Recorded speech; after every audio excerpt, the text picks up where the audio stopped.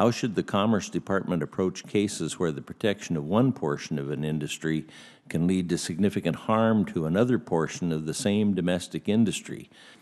In the case of uncoated groundwood, tariffs imposed to benefit one mill will result in significant harm to our rural newspapers. Well, among the data that we've requested from the newspaper industry, which frankly has yet to be forthcoming, is just how much per page for each of their publications does this mean?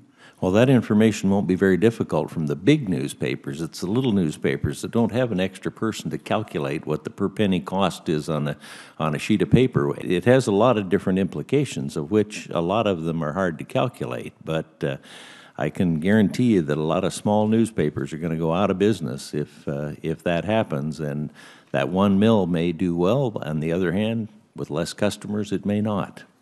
Our over-reliance on uranium from foreign countries such as Russia and Kazakhstan has created a significant national security threat and hamstrung our domestic uranium producers. The problem is particularly important in my home state of Wyoming because we account for 2/3 of that domestic uranium. Will the Commerce Department initiate an investigation based on this petition? And if yes, when can we expect that investigation to begin? We will be making a decision very shortly as to whether to initiate a 232 investigation.